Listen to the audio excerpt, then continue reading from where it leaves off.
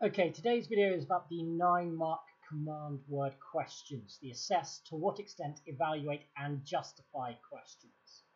When you're doing the GCSE exams, you must make sure you read the questions carefully, and I strongly advise you to bug the question. We know that the exam boards like to ask some tricky words every now and then, so you're going to box the command word, whether it's evaluate, explain, give, so you're clear on what you're being asked to do, and then underline all of the key words, whether that is the social, the economic effects, the impacts that you're being asked to look at, or whether it's just a tectonic hazard versus a tropical storm. And then go back over to check you've understood and try and work out those words you're unsure of. But the particular focus today is the 9-mark questions. Each exam will have 2 9-mark questions. Okay? And one of those will have 3 marks for spelling, punctuation and grammar here. So that's 21 marks in total, which can range from something just over 22% of the paper to more than that in paper 3. So really, these 2 questions are going to decide maybe 2 or 3 grade boundaries for you, because the percentages are so close together.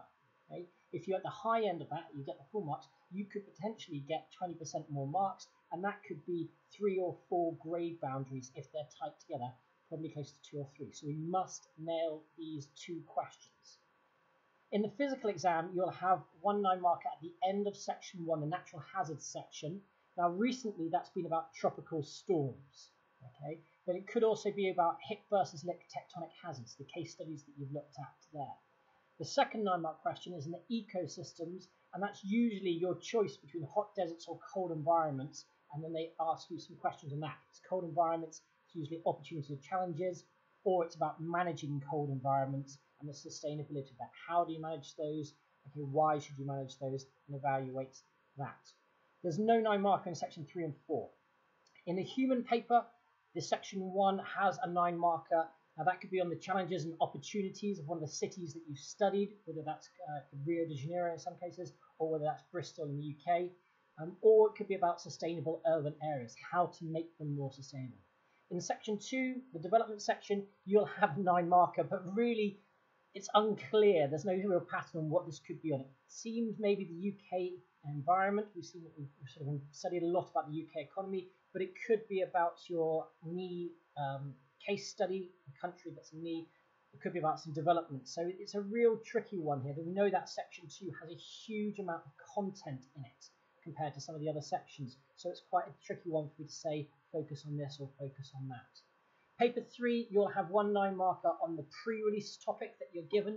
Okay, usually that will be a should or shouldn't this go ahead, or to what extent do you agree, but essentially you'll have to pick a side on this one too. Okay, and then you have to argue still both ways. And then the second one, number 2 9-mark question on this, is usually an evaluate your fieldwork or suggest how you would do that fieldwork differently. Okay, so that's the structure of the where you'll see them in the papers. Okay, but again, really important these questions because they're worth so many marks on the percentage-wise.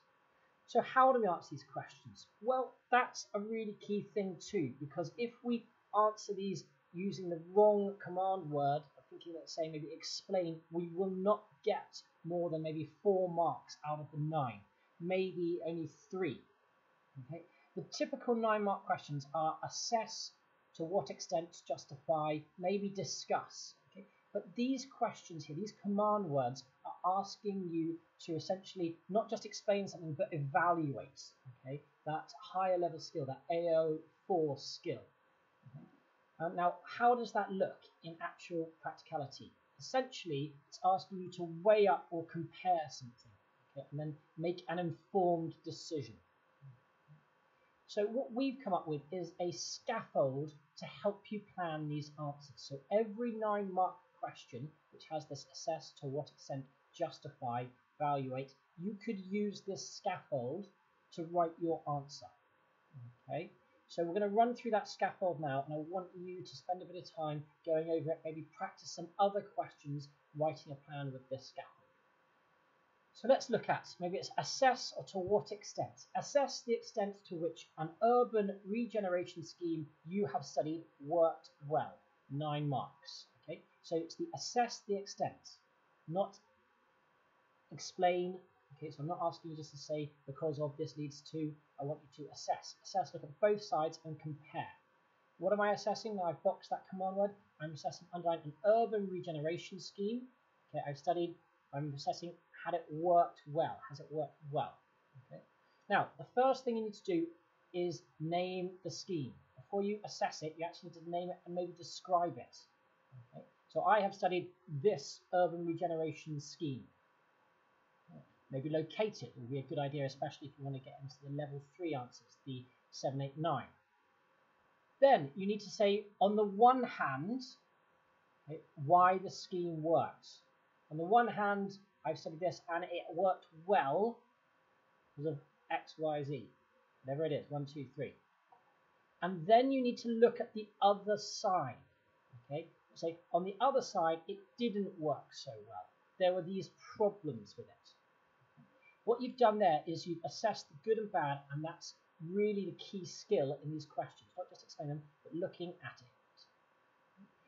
To get the very highest marks with these on a 9-mark question, what you could also do is then compare it to another scheme. So maybe another regeneration scheme if you've studied one, or another way of doing something if you've studied it. And you can say, this is better than that, or this is worse than that. And back that up with a point. So I've studied the scheme, it worked well because of this. On the other hand, there were these problems with it. Compared to this other scheme, it worked better or worse because of. Okay. And then you finish it off with a conclusion. Looking at both sides, I conclude that the scheme works, didn't work quite well. Actually answer the question. Your conclusion must link back to that question to answer it. Now you can see here in the plan, I've got these 5 steps. Name the scheme, locate it there. On the one hand, the good things, on the other hand, the bad things, and then the comparison. Now, how many points should you make for a 9-mark question is always a bit tricky to work out. I would say maximum 4 points need to be made. They don't have to be equal weighting. They don't have to be equal. On the one hand, these are good, equal on the other hand, bad, but we need at least both sides. So it could be 3 on one side and 1 on the other. For a 6-mark question, I wouldn't suggest you compare to anything else you don't need to. You may not even need to on a 9-mark to get the highest marks. But if you do have one, I might compare it to another scheme if you can. And then make sure you link back your conclusion. Actually answer the question. Assess the extent. Well, I think it worked well, very well. Link it back in. Okay, do not forget to do that link back in. That's the scaffold. Okay, it's quite a simple one, but it's very important that you learn this. I'm going to go through an example now with that. So to what extent, it's the same basically as the assess. They want you to value the importance, how true it is of a statement. Okay. So here's our exam question. To what extent did an urban regeneration scheme you have studied work well? Okay. It's like the assess, look at both sides and compare. So I have studied Bristol Temple Meads Temple Quarter regeneration. Okay.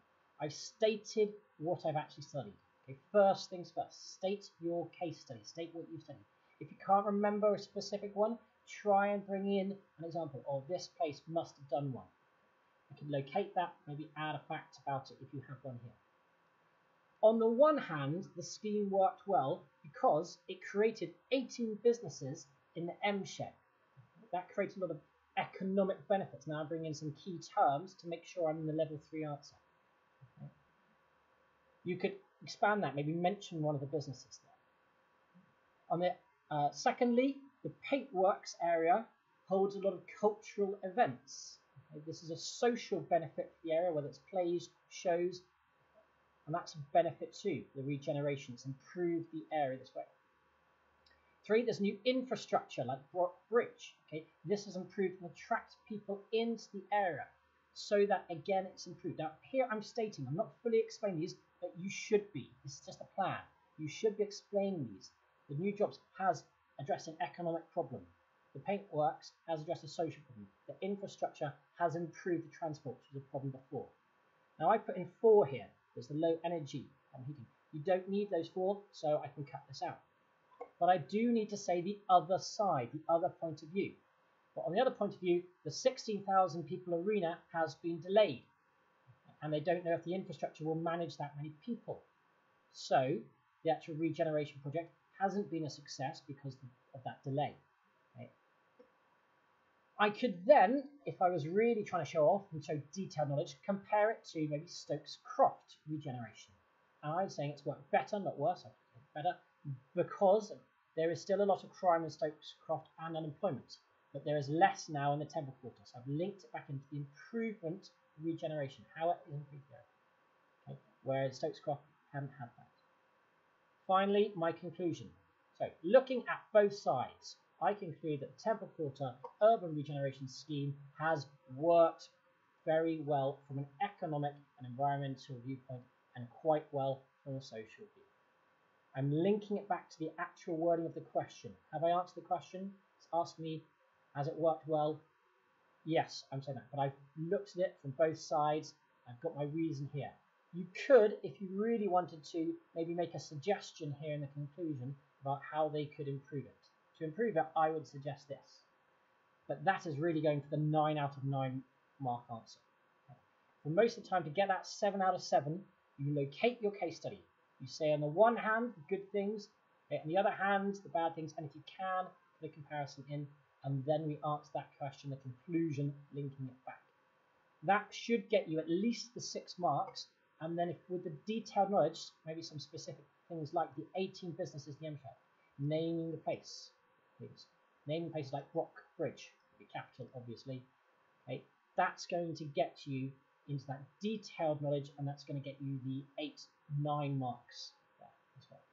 So that is your structure. Now, remember, justify is the same as these, okay, but with justify, you should say at the start which side you think, but you still have to argue both sides. The only thing with justify, you don't need this comparison. You're just saying, I think it has worked because of these reasons. On the other hand, there are these problems, but overall my conclusion is don't worry about comparison with a justify question. But essentially, assess to what extent justify, evaluate are the same. I want to see that introduction, what you're talking about. I want to see, on the one hand, one side of viewpoint. On the other hand, I want to see the other side or viewpoint. If you can, compare it to something else, saying it's better or worse with a reason. Okay, and then I want that conclusion added at the end.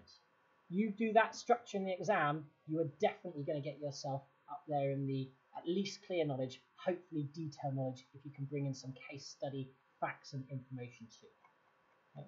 Now remember, these are in every paper. You're going to have one at the end of section 1, one at the end of section 2, and pretty much both papers.